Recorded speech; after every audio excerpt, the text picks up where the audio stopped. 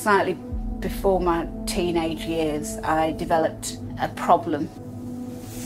I was in and out of hospital, 17 operations. I was told I wouldn't walk again properly, let alone be able to do sporting activities, especially things like running. I was going to be registered disabled at one point because it looked so hopeless. That was an incredibly challenging time.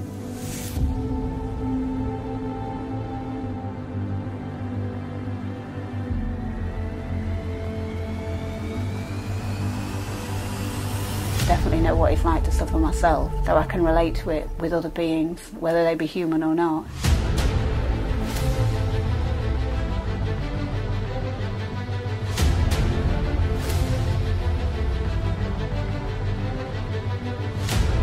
And it's not going to be easy.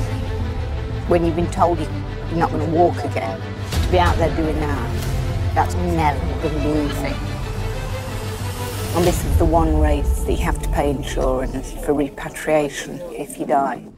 This is not a homogenised race that's constructed in order to make it nice. It's scary, you know, you walk in there and you see people, you don't know if they're dead or alive. I am trying to do something positive with my running. I'm not just out eyeing up a trophy or thinking I need to get my time down. I am doing this with a reason, and it isn't any of those things.